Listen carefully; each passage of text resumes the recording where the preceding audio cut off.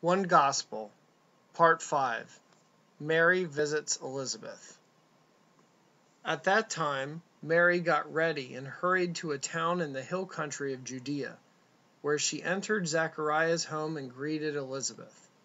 When Elizabeth heard Mary's greeting, the baby leaped in her womb, and Elizabeth was filled with the Holy Spirit. In a loud voice she exclaimed, "Blessed are you among women, and blessed is the child you will bear.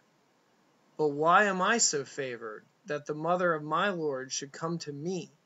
As soon as the sound of your greeting reached my ears, the baby in my womb leaped for joy.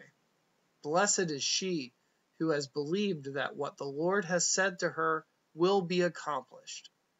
And Mary said, "My soul glorifies the Lord, and my spirit rejoices in God my Savior, for he has been mindful of the humble state of his servant. From now on all generations will call me blessed.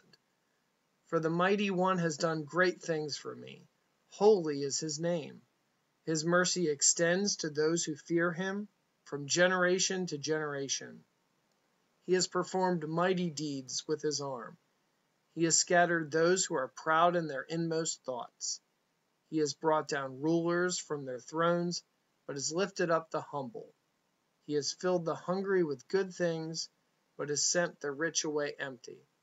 He has helped his servant Israel, remembering to be merciful to Abraham and his descendants forever, even as he said to our fathers."